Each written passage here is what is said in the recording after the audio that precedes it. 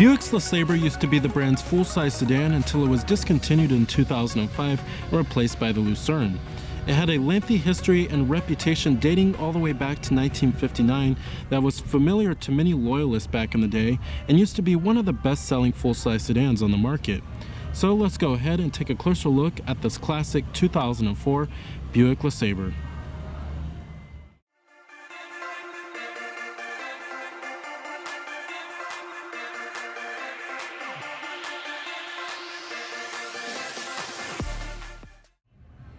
Now, I really do miss big old traditional full-size sedans from American auto manufacturers, especially Ford's old Crown Victoria back in the 90s and Chevrolet's old Caprice too.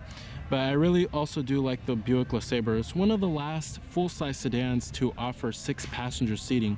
Now, this generation, which is the 8th generation, lasted from 2000 until 2005, and it was based on General Motors' G platform, and it shared the same platform with many other vehicles and General Motors lineup, like the Oldsmobile Aurora and the Cadillac Seville. Now, our LeSabre we have here is the limited, and it also has the Celebration Edition package, which comes with this blacked out front grille, and then you also do have 16-inch chrome wheels too. Now here goes the key fob design for the vehicle.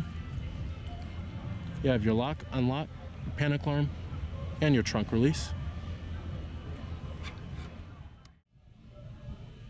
Now, like I said, this is known as the white diamond exterior color, and it comes with a full-on tan leather interior. Love how the Buick logo is embroidered into the seat. Pretty cool there. And 6-passenger seating here. You don't see that in modern full-size sedans nowadays. You have your power driver's seat with power recline and power lumbar.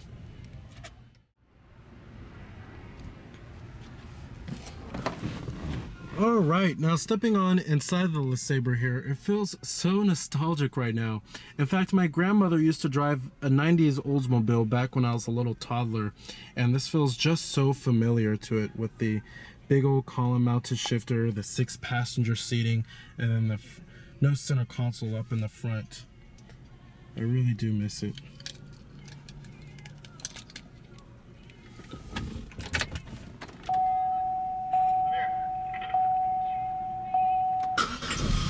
And this LeSabre we have here only has 68,000 miles, most likely driven by a grandmother. And then also, what you're hearing there is a 3.8 liter V6. You have a half leather wrap steering wheel. Coming to your transmission, we have a 4-speed automatic, and it is a column mounted shifter.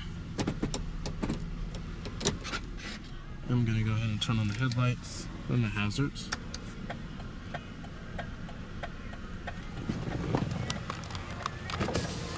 Driver's window and the front passenger window are automatic. Let's go and pop up the hood and check out the engine bay. Heated exterior mirrors with LED arrow turn signal indicators. Now, the LeSabre slotted in between the Park Avenue and the Century when it came to its price.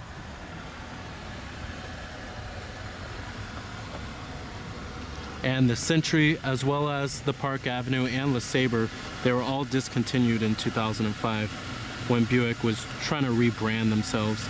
Now you also do have halogen headlamps.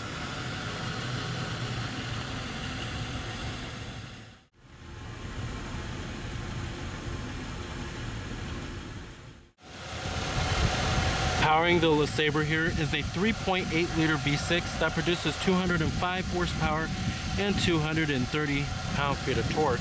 Now, fuel economy estimates, you're looking at 18 in the city and 27 on the highway. And General Motors use this powertrain in a lot of their vehicles. Now, competitors of the LeSabre, you have the vehicles in the full-size sedan class. This included the likes of the Toyota Avalon. You also have the Ford 500 and the Ford Crown Victoria, and then the Chrysler 300.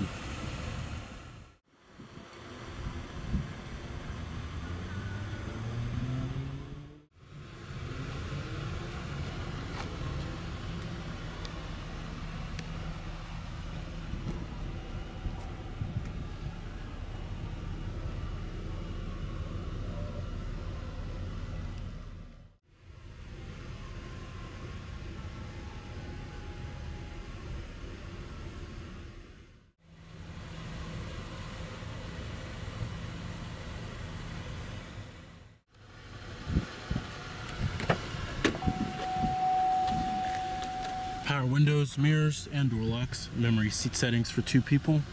Chrome interior door handles. Now, even though I really do like that full-size car American feel, this interior styling was pretty dated looking even by 2005 standards.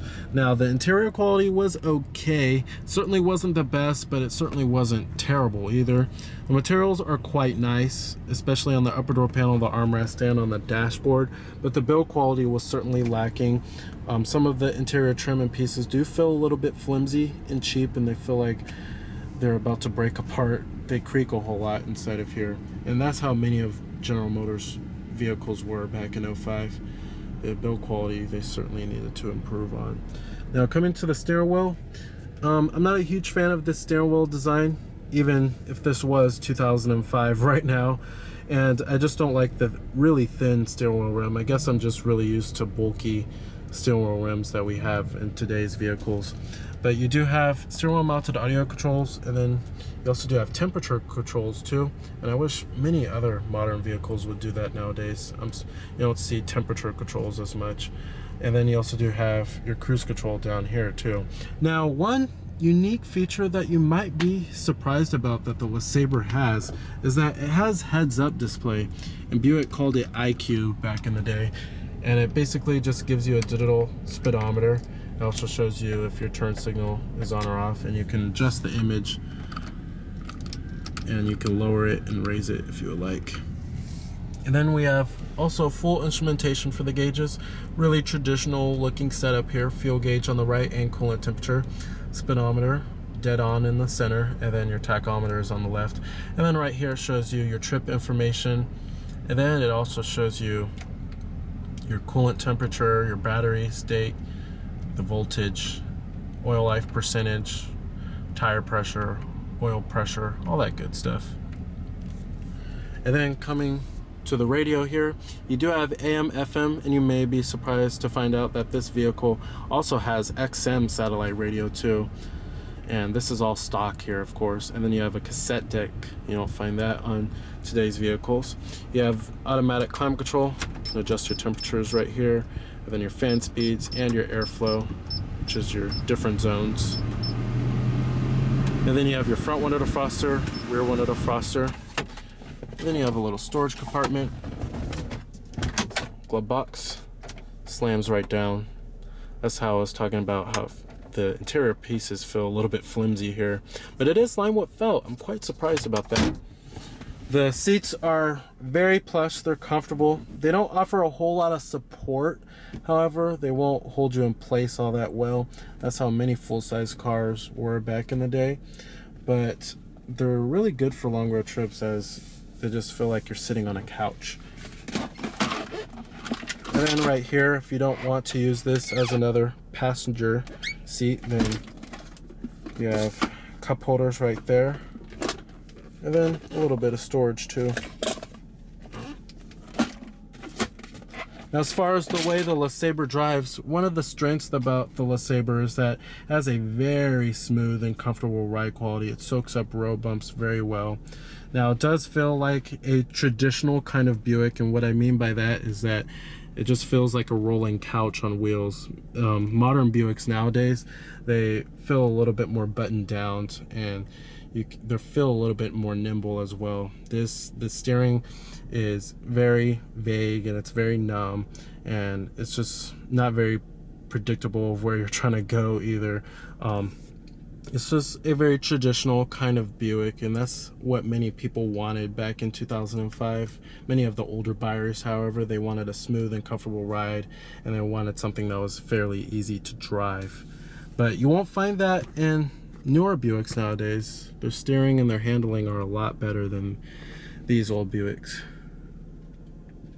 Then you also have OnStar up here, auto dimming rearview mirror, garage home link is also located right here. And then you have an integrated compass, map lights, and your sunroof. One touch automatic.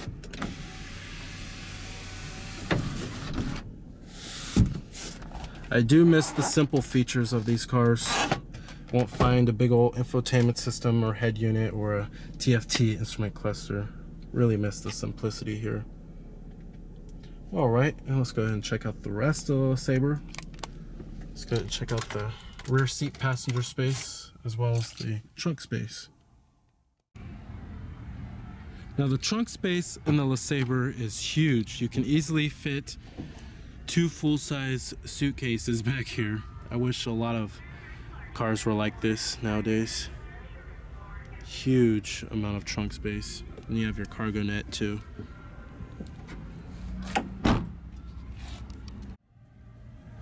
Materials do follow through in the rear of the Lesabre. Still nice and soft touch on the armrest and the upper door panel. Now sitting back here, there's plenty of legroom back here, and then there's also lots of headroom as well. But you will find dual map pockets, rear air vents, and then a rear center armrest with cup holders, and then a ski trunk pass through. However, I'm really surprised that there's no headrests back here, and I wish there was. You have your map lights right there too. All right. So the 2004 Buick Lesabre was a solid choice for a full-size sedan, especially if you were looking for a budget-minded one that was value-packed, offered 6-passenger seating, and a very smooth and comfortable ride. So remember that this is Cameron Birch from Cameron's Car Reviews.